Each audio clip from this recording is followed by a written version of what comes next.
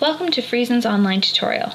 My name is Catherine and today I'm going to show you the tools you will need to create a simple layout. As you can see, we've started with a 2-page template that you've either created yourself using previous tutorials or that you've received from your Friesen's representative. And before we start placing elements on the page, we need to change the page numbers and save it. So we're going to go up to Layout and select Numbering and Section Options. And we're going to start our page numbering at 4. Now we're going to save our 2 pages. So we're going to go up to File, Save As. And we don't want to save it in templates, so we're going to go up to our Pages folder. And we're going to save it in the proper page, so page 4 and 5. And we're also going to name our document as page 4 and 5 Academic Divider. And this will just help to keep us organized and everything straight.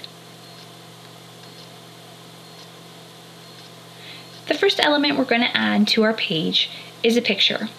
So before we put a picture on, we're going to go and we're going to draw a picture box. So we're going to go over to our toolbar on the left hand side and choose the box with an X through it. We just click on that and then we can click and drag anywhere on our 2 pages.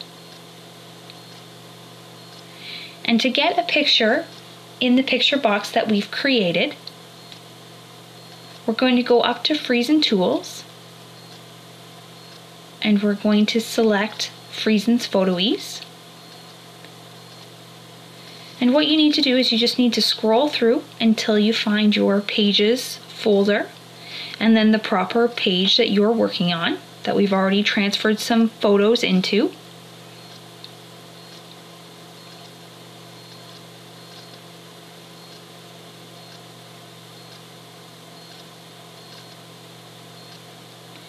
And now to get a picture in this box, all we do is we click on the photo we want and we drag it over top of the box that's selected and then we let go. And what happens is Friesen's Photo Ease will place that picture in the box that we've created. Now, to move the picture and the box,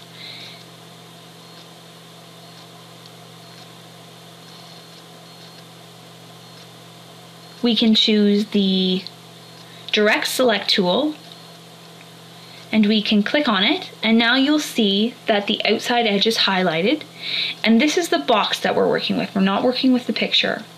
And so you can resize it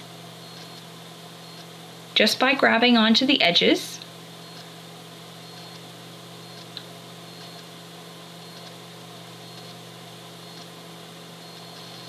And the next thing we're going to work with is the picture. So we're going to click on the Direct Select tool and we're going to click on it again. And because you can see this brown outside line, that is the edge of our picture. And before you resize a picture, you need to remember to press down and hold Shift the entire time before you click and drag. And you need to let go of your mouse before you let go of Shift. And this will keep your picture in proportion. So I'm going to show you that again. And so we're going to drag and draw another picture box. Remember, it needs to have an X through it. And we're going to go to Photo Ease and choose another photo. And we're going to click and drag and drop it on top of the photo box that we've created. And now we're going to resize the photo first. So we're going to just choose our Direct Select, click on it so we can see the entire photo. We need to remember to press Shift down before we resize and let go of the mouse click before we let go of Shift. Now the next thing I'm going to show you how to do is to create a text box. So we're just going to click on the T tool on our toolbar and we're going to just click and drag. And we're going to show you how to use the style sheets that we created, the character styles. So we're going to just type in some body copy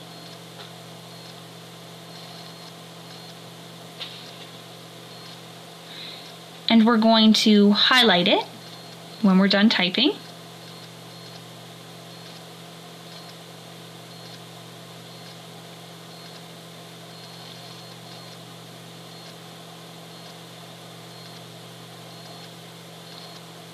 And we're going to go over to our character styles, and we're going to click on body copy. And what this does, it'll change the font, it'll change the size to the one that we've preset.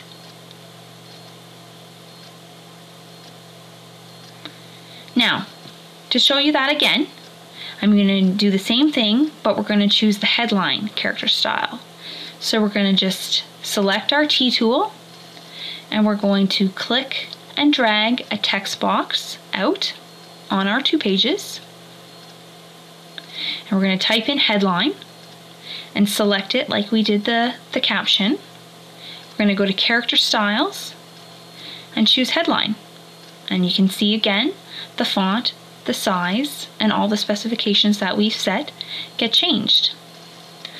So these are the basic tools that you're going to need to create a simple layout. And when we continue in our next tutorial, I'm going to show you how to lay these elements out to create a simple 2-page layout.